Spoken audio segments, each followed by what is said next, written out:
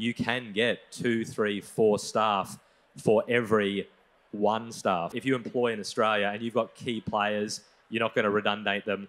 You know, they're going to stick around, but we want to scale or make everyone's life easier.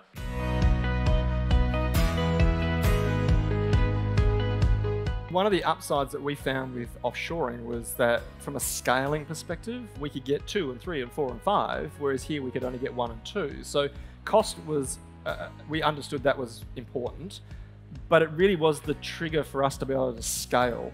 So can you tell us a little bit about some of the things that you're seeing that are working with those that are offshoring?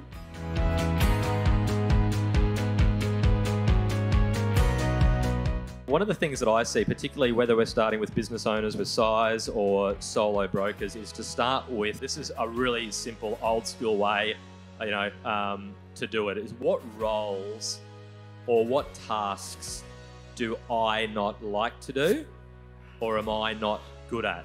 Okay, if you employ in Australia and you've got key players, you're not going to redundate them.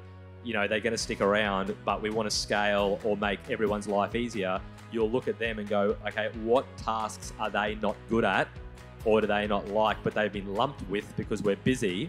And then we get all of those together and they will create roles. And that's the way to scale, because 100%, when you're reducing your labor by 70%, you can get 2, 3, 4 staff for every 1 staff. And don't think for 1 minute that these staff are going to somehow be inferior.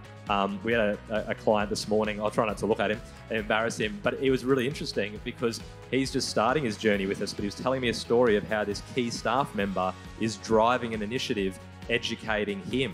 And I thought that was fascinating, because that's the game as leaders. We want our staff to come to us with ideas that we can then have. So yeah, don't think that your Filipino staff that we help you, find and employ are going to some way be inferior. They're going to be just as good, if not better.